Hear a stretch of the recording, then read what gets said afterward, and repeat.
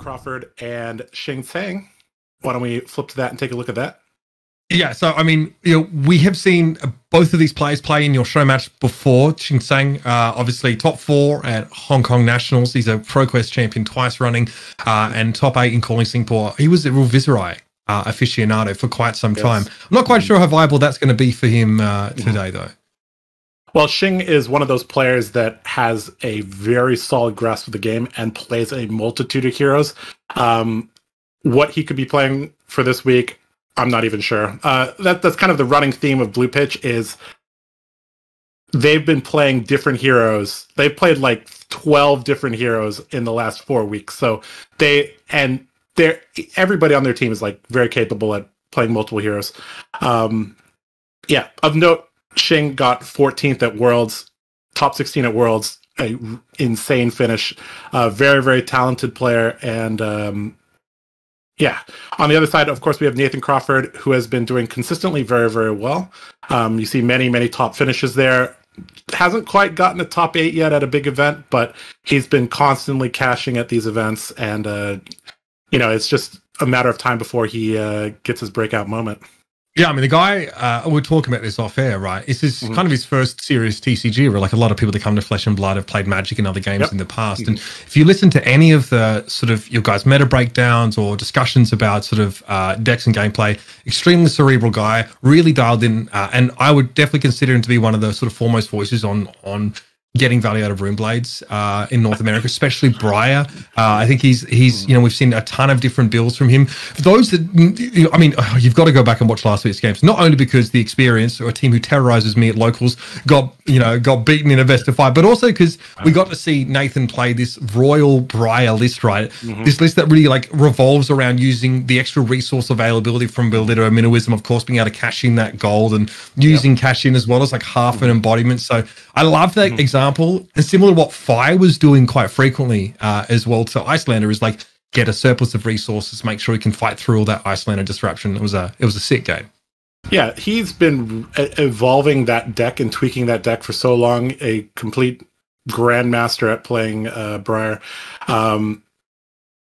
It should be a good game. Anyways, so for those of you on the stream, this match is pre-recorded, but the second, third, fourth, and fifth game will be live. We will be commentating game 1 as if it were live. So we're going to switch to that now. All right, so we have the VOD pulled up, and we will count down, and we will press play at the same time. Ooh. And here we go. All right, 5, 4, 3, 2, 1, and play. All right. Right off the bat, Shing is not playing a Viserai or like I said, he is a very, very talented player, can handle a multitude of heroes. Nathan is on his signature Briar, though. Yeah, straight away, no crown of dominance here, right? So something a little bit more straightforward in this Briar list. Obviously, against Oldhim, you're less concerned about that kind of disruption, the one that taxes your resources. Key cards here, I guess, worth talking about, especially for the Oldhim player, right? Chokeslam's really effective against the Briar. Means that she can't, get extra attack power on those attack actions, which she's going to create, of course, via Channel Mount Heroic and things like, Spinal Crush, taking away the opportunity to sort of get going on those attacks and really make sure they can't go too wide. It's going to be Shing going first, so this is likely just going to be an Arsenal and pass back. Yep. Of note, I think Nathan won the dice roll and opted to go second, so that's an interesting strategic choice from him. Double Nimblism here, going to make an embodiment of lightning. Pretty quick right off the gate here. Yeah, I was thinking an E-Strike out here as well. This might be an E-Strike draw, I think, if we're hoping to have an Arsenal coming in, but all right. This is one of those matchups where having an Arsenal is a little bit risky, but he does want to churn through his deck a little bit. The Oldhim player is likely to try to set up a very disruptive turn on a pivotal turn. So this would be things like Spinal Crush or Cranial Crush or CNC Pummel. CNC Pummel, anything that can get the Briar off of a 4 or 5 card hand or create a very threatening on hit. Well, like you mentioned that as well, Ice Reactor is going to be pretty crucial if you want to try and keep Nathan off an Arsenal here. Expect to see that come up a couple times, as that's where a lot of Briar's strength comes from if she can really go that extra wide here. This is still significant damage being thrown Shing's way here. This is a good old 11, so there'll still need to be a response of some sort. Yeah, we're probably going to see a 2 or 3 card block here, unless the Oldhim player has a ridiculously disruptive hand. But even if he has a disruptive hand, he'd probably hold it, as we see, as Spinal Crush and Command and Conquer, 2 of those cards you were talking about, 2 pivotal cards there, and an Ice React as well.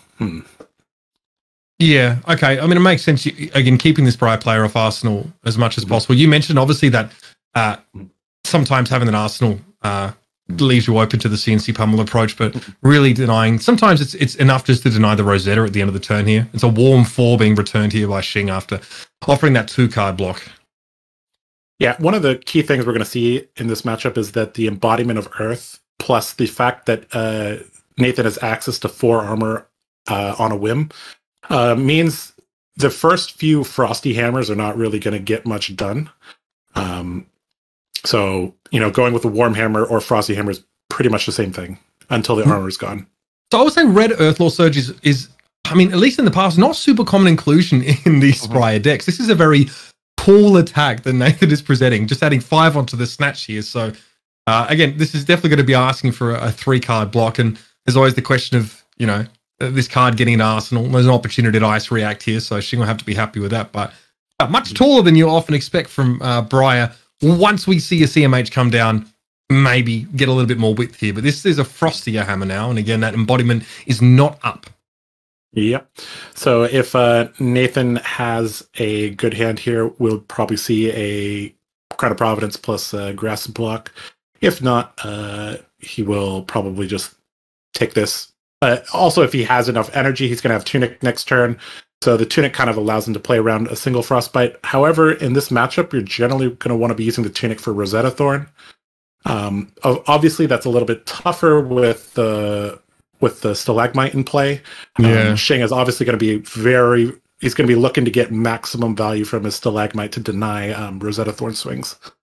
Jamming that in on a big turn, right? Pretty crucial just to deny that extra width away from the Briar player. Another Earthlaw Surge. Okay, another +5 on this next attack action. It's like we're playing Tales of Aria Limited all over again here. This is cute. Into a Lightning Surge here. So 9 go again here because it came from Arsenal. Now that's a good number, Josh. Not too shabby at all to open up here. Yeah, that's a pretty chunky attack. And the nice thing here is that the Briar player has 2 cards in hand, makes him very resilient against Ice React here. Also, this is a turn where you wouldn't get much value out of blocking a Stalagmite. We'll see what Shing opts to go for here. There's always the question of you're on 3 for the Tunic here, so Crown is open. I do wonder, while we see a 2-card block here, this will still get through, of course, for damage. How effectively can you use your Crown when you're not using Ram's Head, right? Because, on your opponent's turn, let's say you don't have Tunic up, it probably doesn't feel nearly as good to pitch to that Crown when you don't have anything to do with the other resources, unless there's some Arcane you can block with Nullrune Boots. Typically when you're using the Tunic with Stalagmite, you're going to be using that to get a 5-card hand to block with or to disrupt with. Yeah, it's a little bit clunky without the Ram's Head, but in this matchup, the Stalagmite is king. It could easily block 10 damage over the course of the game. We see Rosetta Thorn there getting good value. So of note, Nathan's Tunic went to 3. He immediately used it. However, Shing's Tunic has been at 3 and still has yet to be used. This kind of is telling me that, okay, speaking of that, so this is a good opportunity here to play something that costs 4. Okay. Yeah, here's that Choke Slam we talked about earlier on. This is extremely relevant now. Again, sometimes when there's 2 cards, an Arsenal and Tunic counter up, you fear a pummeled Command and Conquer. Choke Slam, obviously, pretty scary in its own right. Now, Nathan hasn't presented a CMH. This obviously does turn off Nimbleism and a lot of those, effects that add power to attacks here. So Briar doesn't want to block at all, but when you're dealing with disruptive on hits like this, you may have to make that tough decision and go down to a smaller hand and hope that, hey, maybe you can still put a a large E-strike or something in your opponent's face. And so far, Nathan's done a pretty good job of going tall. The problem is that embodiment. He played a sort of a blank force of nature last turn with no follow-up. He just went for the Rosetta to get his embodiment. So Nathan doesn't want to sort of lose this for nothing, but Chokeslam might threaten the width of his next turn. Yep. The having this embodiment of Earth is actually pretty key here because it allows a very clean block with a card from hand plus grasp, or he could throw his armor plus a 2 block would also be okay here. So I kind of want to point this out that we've seen Shing sit on his arsenal card for like 4 turns now. Yeah, he placed that on turn 0 and he has not used it. In this matchup, if I had to guess, that's probably Pummel, and so Nathan is probably picking up on that as well. That is Pummel in the arsenal, and the timing hasn't really been there, right? Pummel's turned off here. There's no resources to play it. If this Chokeslam was a Command and Conquer, it would be on like Donkey Kong. I mean, Nathan would be incentivized to actually block with Crown of Providence to try and neutralize the pummeled CNC. So it hasn't just lined up as well as Shing would have liked it to be. And Shing is definitely wanting to be as disruptive as possible in this matchup. And in fairness, Josh, he's taken quite a lot of damage in order to do so. And we haven't even seen any sort of Channel Mount heroics or the like yet, right? He's taken a solid 12 damage as Oldhim. So he wants to be aggressive here, but we'll have to see how far that gets him. That is a 2-card block, though, from Nathan there. That was. And we saw a card that I think Nathan has liked quite a bit, Rites of Replenishment. That's a card that kind of insulates you against fatigue. And that's a card that Nathan has been a big proponent of. Yeah. You play 2 of them, and it gives you an anti-fatigue loop. I guess Red Evergreen was also an option for a while. That's not the go here, but is that E-strike? This will get, I guess, the embodiment go again, no? Yeah, E-strike with go again and draw a card, I heard, is pretty good. So Shing's looking at 5 go again here. Another situation where I can't turn off the Rosetta. Yeah, what I'm trying to think here is like a little bit on the more macro scale here. Like we haven't seen a CMH for like, what is this, 4 or 5 turns now? So Nathan's kind of due for a CMH. If I had to guess, he's probably either has one or he's going to have one next turn. So, I mean, Shing looks like he's going to take some damage here to throw a disruptive attack back at Nathan. He might have it covered. That was a 5-power E-strike. So we had the Macho Grande and the Stalagmite. That's 5. And this is just a Rosetta for 2. There was no non-attack played this turn. So 1 card from hand would answer this, and Shing would still be able to, presumably make something happen on the crackback here. Yeah. So we might see a ice react here, or if the hand, Terra Thunder is not a very good card when the Briar still has armor. So I guess we'll see here. Like I don't think this will be a super threatening turn unless this is a 2-cost card, and looks like it's just an E-strike. So that Pummel in Arsenal, which we're not 100% sure, but we suspect it is, not going to see the light of day for another turn. I mean, Shing just doesn't have the surplus of cards to play it either, unless he wants to feel really bad and sort of wail, pummel a whale or anything like that. He's constantly having at least 2 cards stripped from his hand on many of these turns. So it's not lining up the way he'd like it to. That was, an E-strike for 7. Nathan says, I'm taking it. And here we go. CMH time. And this is the reason why. This is the pillar and cornerstone of the deck, CMH here. Now, the most important thing with CMH is to get at least 9 value out of it. Because if you got 6 value out of it, you basically just played 2 Nimblisms. Right. So we're going to be seeing how much value Nathan gets out of this. Probably, it's going to be reduced a little bit because Oldhim likely has a ice card. So ice react here going to obviously save him a ton of damage if he has one.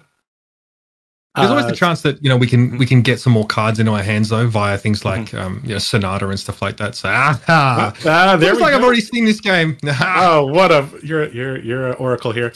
All right, so not paying into Sonata.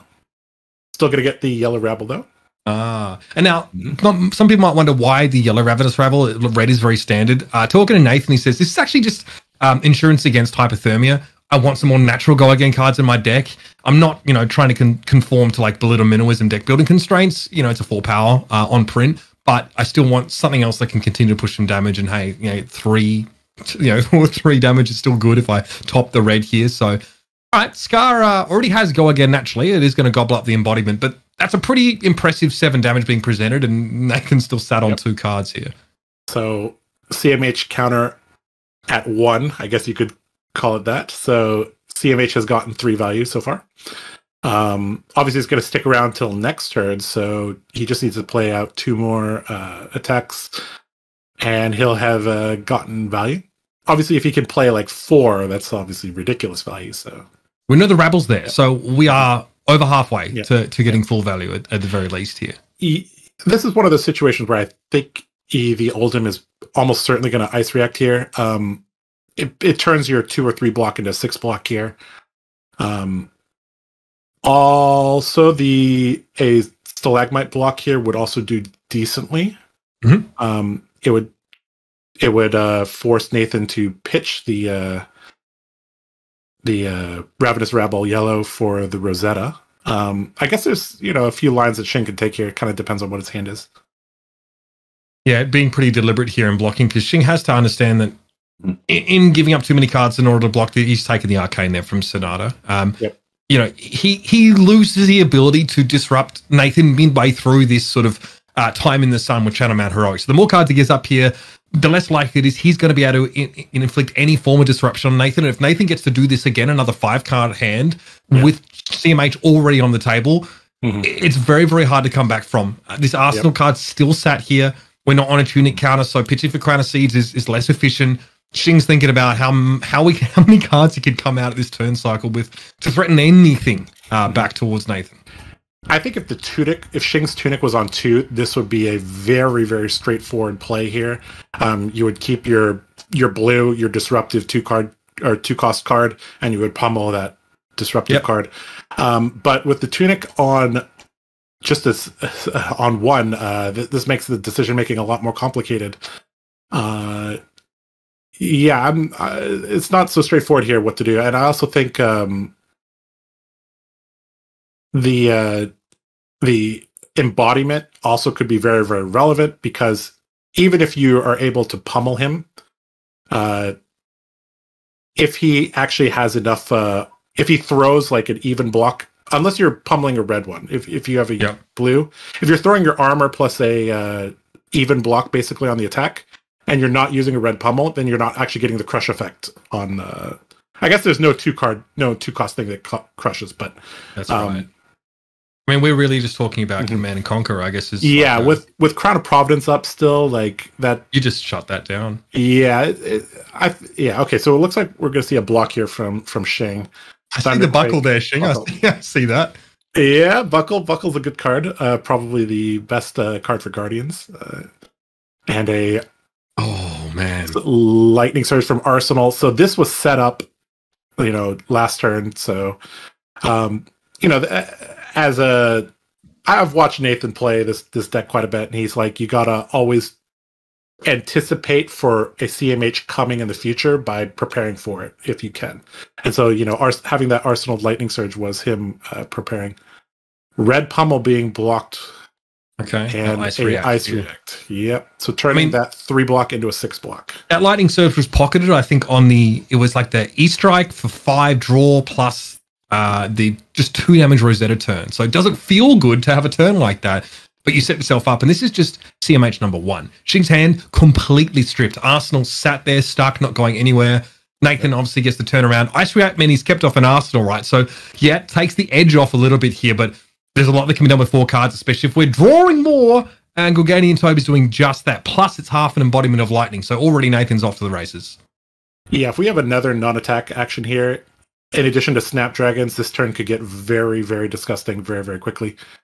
There's that yellow rabble from the previous turn. No, not what you want to hit. Well, it does happen. So that's 4.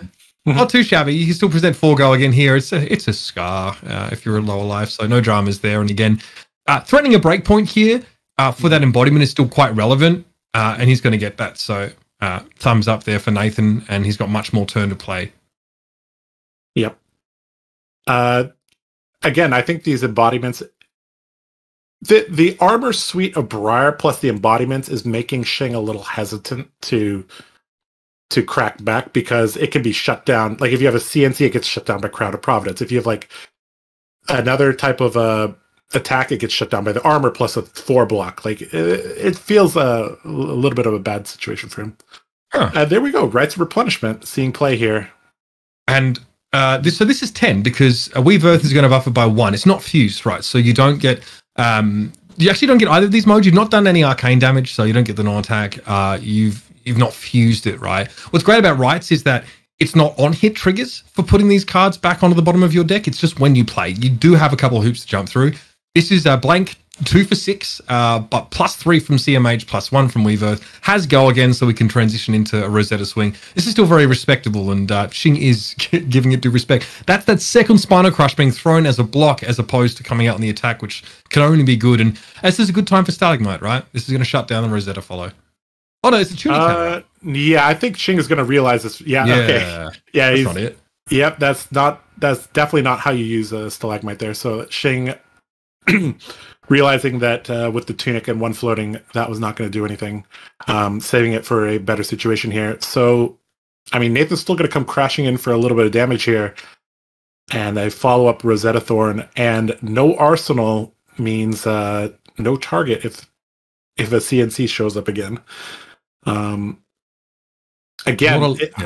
This is like turn 7 or 8, and that Arsenal has been there for a long, long time. Yeah, and Shing is leaking a lot of damage, right? So 4 damage on this, and then Rosetta, he'll have limited ability to really answer this. Mm-hmm. Pretty impactful, especially now. It's like tempo completely in favor of the Bright. Yes, your CMH is down, but you've gone through much of your deck already. We're like, 7 or 8 turns in. There's 2 more copies. We know they are there. Your opponent is actually losing a lot of their disruptive threats. I mean, CLF and Spinal both being used to block here. So you're not too displeased. There might be a chance for Shing to get some crown value in the turns coming, or find a way to make use of that card in Arsenal. But the Oldhim is absolutely having to batten the hatches down. Yeah, the Oldhim definitely is going to have to slow down the pace of the game if he can, and it's going to come down to whether or not he can disrupt on a key turn. And with 16 health, probably even less than that after this Rosetta is finished resolving, the amount of wiggle room you have as Oldhim is really, really diminished here. And we might even see an armor block here just to preserve life a little bit and try to get maximum value from the Crater Fist. Crater Fist on 2 is not... Crater Fist with no counters on it is not actually that useful against Briar, because very few things come in for 5. Yeah. So blocking the Rosetta Thorn here with Crater Fist, even though it has no on-hit effect, is totally fine, because that plus a 3 block can be used to block things like Snatch. Yeah, you're getting max value out of it. You're not under or over blocking it all. And this is a Frosty 4 coming out. So Shing at least is able to weather the storm and come back with, threatening Frostbite here in this winner's whale. That Arsenal card obviously still being sat there. And, for Nathan, again, that's going to take him off a full grip here and definitely reduce the lethality. But look, if he can just turn around and slam another CMH down, I mean, Shing is going to start to sweat. Yeah, so both players knew that the Force of Nature was there, so it looks like a clean 4 block there. And this is going to be a little bit of a slower turn, it looks like, from Nathan. Maybe just make a Rune Chant, Gloom Veil, Vanilla Rosetta Thorn. Now, this is swarming for 3. Now, this has come up so many times. If swarming hits and creates an embodiment, does it check for that aura being created and then get +1? Because obviously with 2 auras, you get the +1 and the go again after the rune chart. So that would be after damage, so that getting +1 would be irrelevant at that point. Right. But if you just send the Gloom Veil without making a rune chant, and they don't block it, it'll actually have go again, because you've made an embodiment. Yeah, but if it gets blocked here, I guess that there's no embodiment created, ergo no aura, so... Right. Yeah, but he used Grass to make the rune chant, so this automatically has go again here. Yep. This is a little bit of a... This smells like a setup turn from Nathan here. And so it looks like Shing took the arcane damage here, and he's going to get a 4-card hand to slap back here if he wants. Nathan could Arsenal this, or he could play, depending on what this is. I guess we'll kind of see what he wants to do here. Looks like he's going to play the Exude. Interesting. So the Rosetta Thorn would have been 2 damage, but the Exude here is 4. That's 4. But the Exude in Arsenal is not the greatest thing. I guess it gives him a target as well for CNC Pummel. So Shing can just hard pitch here though for Crown and have the break point covered up pretty effectively here. So I think it's interesting, sort of choosing not to pocket the Exude again, which can be such an impactful card against Oldhim in some spots. And I wonder, I have to quiz him about this turn. I mean, it seems like he's going to get 2 extra damage here, but not having an Arsenal card like that. Some cards that are really good, like Toma Harvest, or obviously require you to have Arsenal. So right, yeah, we'll have to ask him about that. All right. Well, you do an interview with him, so that is true. Yeah, that is true. So Crush the Week presented here. Now, this is actually a cross effect that isn't as effective against this form of Briar's deck because she's not towing the line in terms of the Belittle and Minnowism package's deck building restrictions. So there's not a lot of 3 attacks here. Still big damage though, and enough that Nathan wants to put 2 of these 3 blocks in front. They're up to 3, of course, because that embodiment of Earth is going to give them both +1 on defense, which is again why you want to put that breakpoint Exude in your opponent's face, and then hey, just swing for 5 here for Blue Autumn's Touch. That was 4 blue Earth cards there. Not really what you want to draw. This also means he's less likely to have an Earth card for his CMH. That's a little bit unfortunate here. A little bit of a break here for Shing. This is the stumble he's been waiting for, I think. I don't think there are going to be many other opportunities for him to gain tempo in this matchup. The question is, though, at this life total, as Oldhim, 5 damage is extremely relevant. Because if another CMH comes around, with a full hand, you're still not going to be able to answer all that damage. You're going to start, that 2 and 3 damage that Shing's been leaking for a lot of these turns now is much more relevant. So much so that he has to consider blocking a Blue Autumn's Touch. Yeah, you generally don't want to be blocking vanilla 5s if you have a decent hand, but like here he's very likely to throw 2 cards in front of this instead of just 1, because losing 2 life here when you're at 13 is very, very relevant. The world we have just entered. I mean, Nathan is absolutely, he's taken this to the bank. If he has a turn where he can actually limit Shing's ability to gain some tempo just by presenting a card that's usually used for fusion and making a rune chant, then he'll be very happy here. And turns, since there's been a clear arsenal on Shing's side, like 12, that card is still parked there. Yeah, I think, with the armor still up for Nathan. All right, block for 6 there, Macho Grande and Terra Sunder there. Both not super relevant here with like full suite of armor up for Briar. Though. Here's the there's no cheating counter up, John. This goes from maximum level threat to I'm going to give you some armor if I care about. He doesn't even have an arsenal to target. Exactly, no arsenal. That is fair. Yeah. It could have been a pummel, but you're a resource short, and that's just the 6 damage. And there we go. We're putting mountains back up. Oh my god. And yeah, here we go. Ravenous Rebel gonna find its buddy Nimblism here. Coming in for the full 7 here with Go Again. This is gonna need to be a Earth or Ice React plus Stag block, I think would be correct here. Because Nathan has no floating, and like the worst case scenario is that's a 0 cost Go Again in hand, and then he tunics for Rosetta, so you gotta deny both of those here. But the thing is, if you throw 2 cards in front of this, and then you also throw the Stag, and you Ice React, you're only just throwing Winter's Wail back at max. So, Shing's stuck between a rock and a hard place here.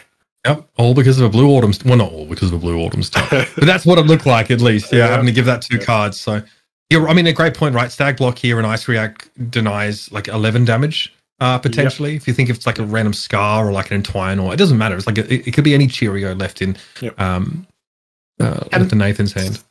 Stalagmite plus Ice React is really the 2 abilities that determine whether or not an Oldhim is good or not. If you watch an Oldhim and you watch how they play, how they ice react, how they block with their stalagmite tells you what level they're playing at. Kind of similar to Dory, seeing how they use their bolters. Yeah, how a Dory uses bolters tells you a lot about what level they're playing at. Yeah, so this is a really tough position here. I think if you just keep, like, because Nathan has armor and Snapdragons, like, any hand that he draws that we have to think about the next turn. If he returns damage with Winter's Wail and Nathan doesn't like one of those cards, he can crown it away and fix his hand for the CMH. So that might be something that's going through Shing's mind, is that he doesn't even want to swing Winter's Wail here, because it gives Nathan the ability to filter one extra card here. And we've seen zero. You brought up Tome of Harvests. I think it's a great point. We've seen zero of those as well. I mean, Nathan can obviously have huge turns if he's able to pick that up while CMH is in play. Yes. So whether or not he arsenals this card will tell us a heck of a lot about what Nathan's thinking going forward. Is this a Crown of Seas activation? No way. All right, so looks like we're going to crown the first crown at 13. A little bit of an odd decision here. But, okay, so we do have if we have 2/3 blocks here, we do have the Ravis Rabble covered up here. But then you won't get to use the Stalagmite here, so that's a little bit odd here. Yeah. Again, I guess like you're saving yourself some damage. I think at this point, Shing just might have given up on whatever plan involved the card that he stuck in Arsenal.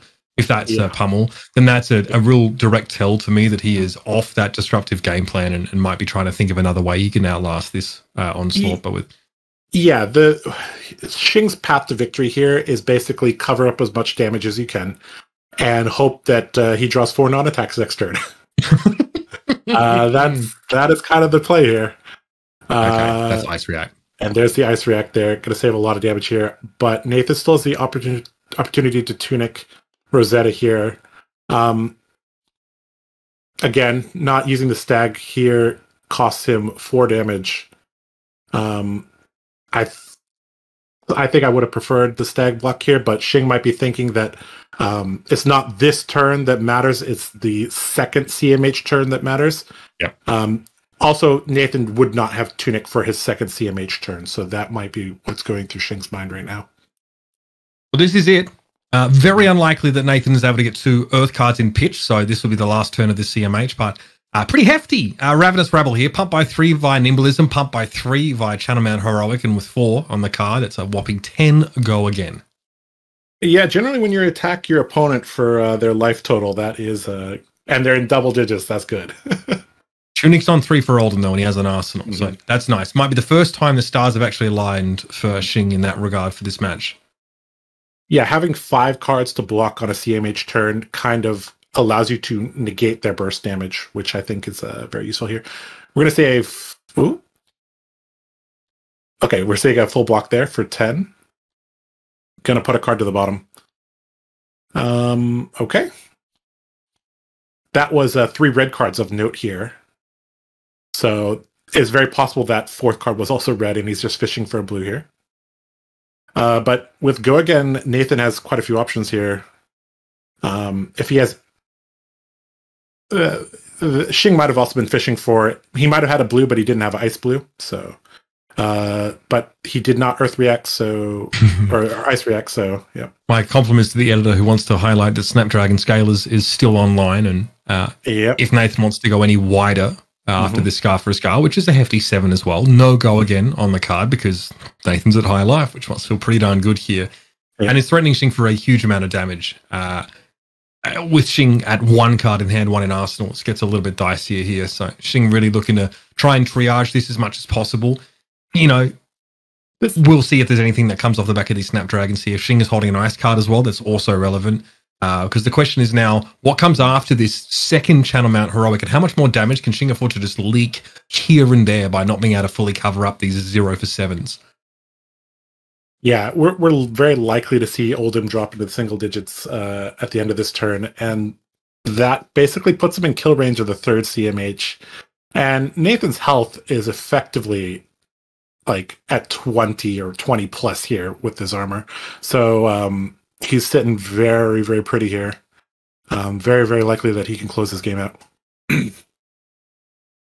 Tough, I guess, from the Oldham's perspective in this game. I think maybe a lot of people watching and sort of wondering, like, why is this so damn difficult for the Oldhim? But there's a lot of nuance that we, haven't had a lot of time to sort of bring out about how Nathan's been playing. A lot of his setup turns, there have been turns from him that from, any Briar's perspective would be pretty dissatisfying, right? Like just, an Oldham's touch or, an E-strike draw and like a 2 damage Rosetta. So there's a lot of nuance in how he's sort of preparing himself. He's also preserved his armor and he's been able to maintain pressure. Not something that Briar can't always do. We got a hit off that last Sonata, which was pretty important here.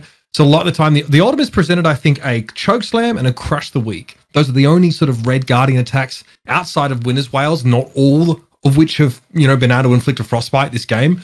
So he has maintained this pressure for a huge part of the game. And this is just Oldhim saying, well, I can't quite cover this up. And Oldham's now are not just full of D-reacts. We don't have like 15, 16 D-reacts anymore, right? We are dealing with Oldhams that run Enlighten Strike, these Endless Winner, try to get aggressive with, Glacial Footsteps and a lot of cards like that. So they want to be mid-rangey at times, and that makes it a little bit harder to try and deal with Briar, especially if they cannot keep the cards in hand to present something disruptive, Josh. And then Shing draws like a hand that has at least 3 red cards. So you can see how his woes are just continuing.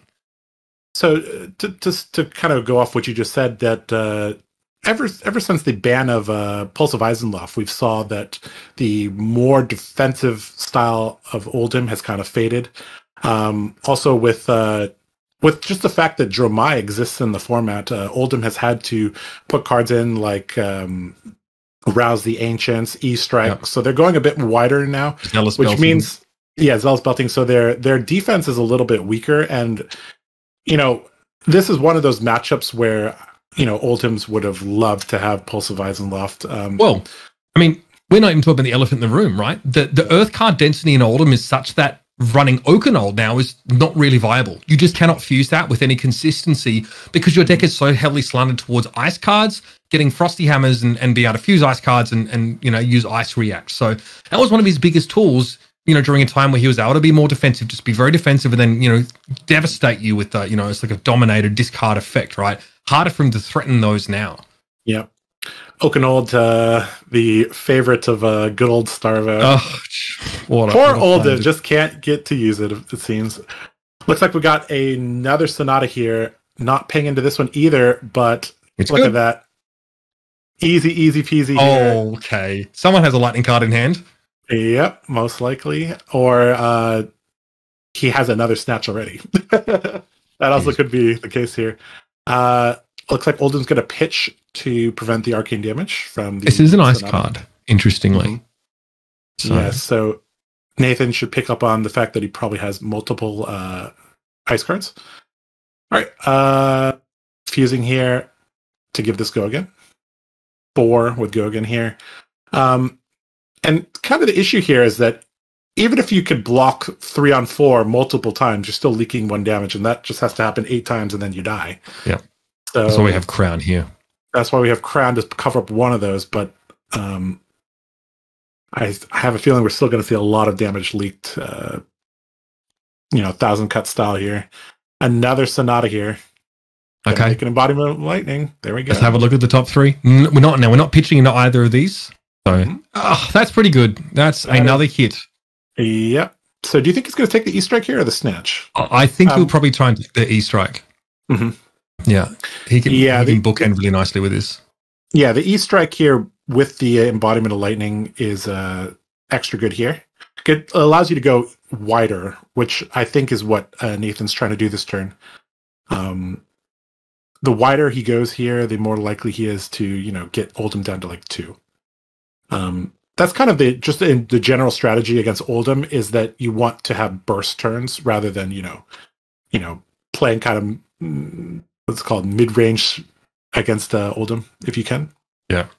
Mm-hmm. I mean, this is a non-channel mount heroic turn from their Briar. So Shing may be coming into this thinking, okay, maybe I have a chance to breathe here, but the 2 Sonatas coming up, by the way, with the 2 arcane damage from which is not insignificant at all. We do see the E-Strike picked up. So E-Strike for 7 with Go Again from the embodiment of lightning is nausea-inducing. It's actually just filthy. So that's the other one floating pitch to block the arcane damage. So hey, at least Shing gets full value out of the blue he pitched to get Crown.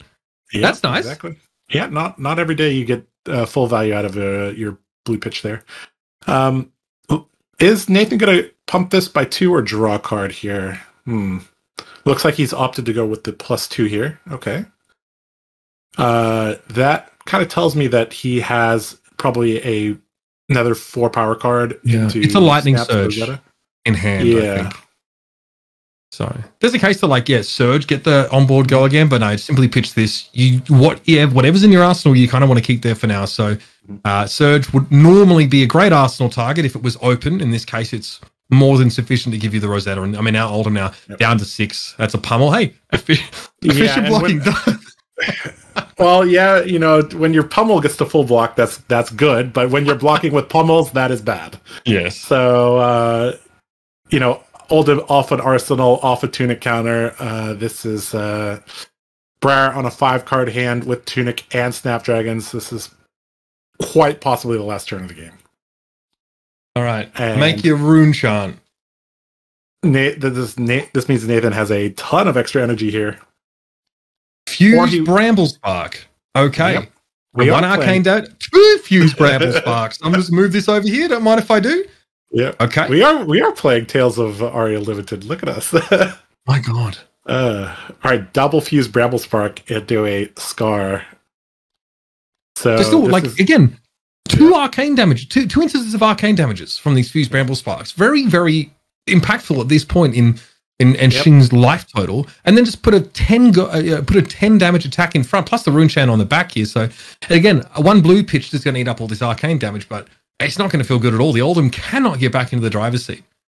Yeah, this is kind of the beginning of the end here. Even if he has a blue pitch here, and he throws his whole hand down here, he's still going to take 1 from the Scar, and then he's going to take 4 from the Rosetta. If Nathan has a attack action in hand, this game is actually over right now. And I think this is it's a Weave Earth because he flashed it to fuse the Bramble Sparks. Yep, that is true. So Shing will survive this turn, but Nathan will have a arsenal if he wants. I guess maybe he might be able to use the Weave Earth in the arsenal if he has a lot of energy next turn, or pocket it. Something. Pocket it. It's free. Yeah, if you draw a tome, it's great. Also, it's half an embodiment plus 1 damage if it's an elemental attack. Like it's. Yep.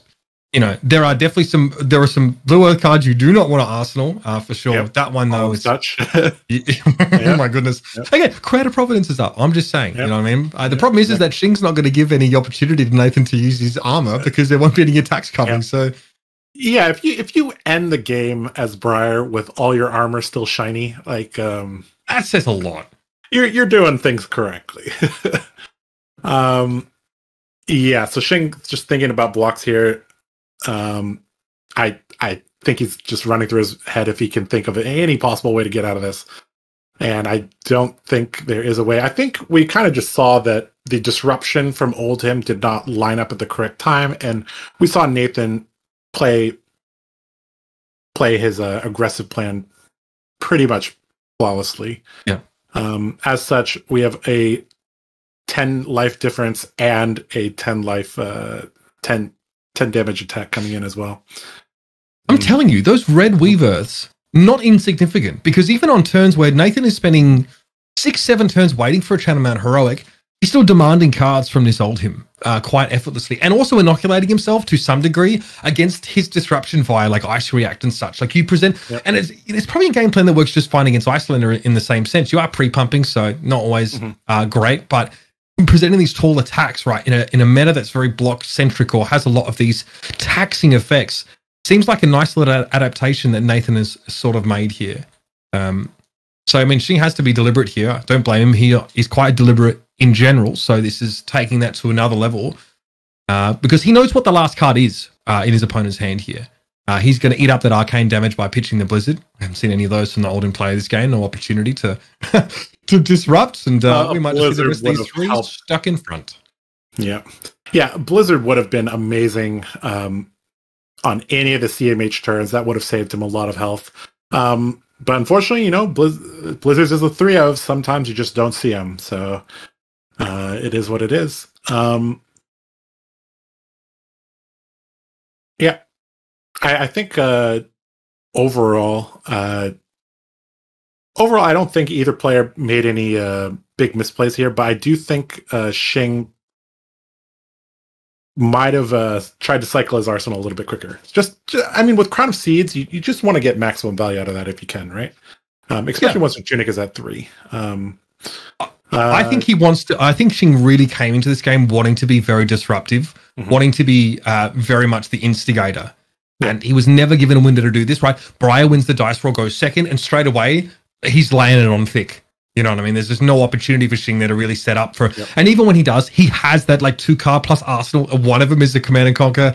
There's no tunic counter. Like the one turn where he could have threatened something, and his opponent didn't even have an arsenal at the time. Half of it, the reason is because Shing actually ice reacted to prevent that. So there's that other Command and Conquer with just going straight down the gurgler here, just thrown up as a block, and there's still an embodiment because it's 10 and Rosetta to follow it up and an arsenal card.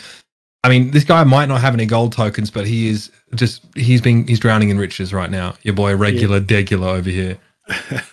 Yeah, who needs gold tokens when you got CMH, right? Speaking of which, there's one more left in the deck. There's one more left in the deck. Yep. Okay, Toma Harvest. Toma Harvest.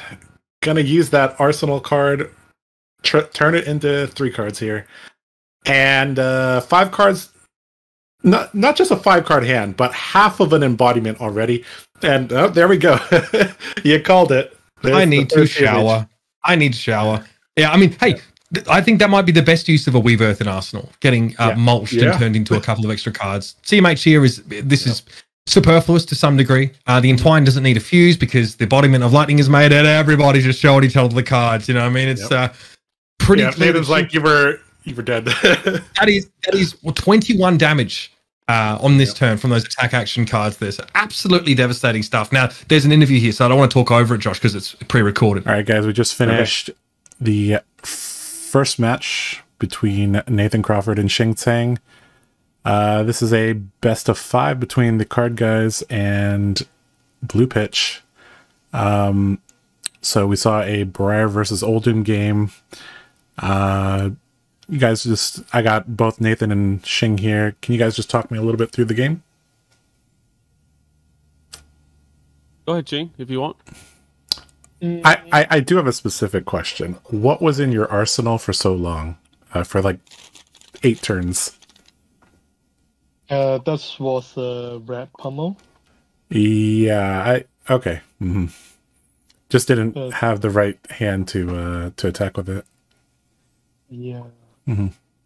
Maybe I should change it with the Crown of Seed earlier, but I'm a bit greedy on the destruction because it's very hard to full block a Briar with Channel Man, so it's like I have to find a turn to attack, then keep my lead. Yep. But it's like for those turns, I will suffer a lot to play the pummel to attack. I think I may have greedy a bit to keep the pummel for that long, but I think Nathan picked up on the fact that was pummel. Yeah, it had to be. Yeah, it just had to be, or because if it was a D reactor, it would have came out sooner. So that's what I put it on. It was a pummel, and he just never had the. There was like some spots where he just had to efficiently use Tunic, or he'd sit on it for too long. And what that did was that Tunic's what I'm scared of in this match. If they have Tunic in 3 cards, they can literally just ruin your day. I mean, we kind of saw it with the choke slam at the beginning. It's just so efficient with that Tunic counter. And but you do a CNC or Frostfang pummel, and it gets way worse. So that's why most of the game I just stayed off an Arsenal. Because I was honestly scared shitless of it. Yeah, that's a luxury that some heroes can afford, but not every hero. Nathan, do you think there was any particular spot in this game that you want to talk about, or was that a fairly standard game? There was a couple plays where my main game plan was just to maintain an embodiment. There was one where I made an inefficient play to I made the rune chant and then played swarming. He blocked the swarming, and the more efficient play would just have been Rosetta instead of playing the Exude Confidence. Yep. But I played the Exude out to create the embodiment because I knew it would get 2 cards or an embodiment. Yep. And so I did that, and it makes me less vulnerable to a CNC. So it was just like, it was less efficient for sure. But and then also there was 2 hands where I bricked. Yeah, I saw the 4 blue earth hand. Yeah, 4 blue earth, and then there was 1 hand where I did the exude, make a rune chant, all that. And unfortunately, Shing or fortunately for me, but you know, Shing didn't get any like strong disruption during those turns to be able to you know, kind of get a stake in the tempo again. All right, well, that was pretty interesting to watch. I think there was actually a lot of nuance that I think a lot of people could not see going on. Anyways, so that will wrap up game 1.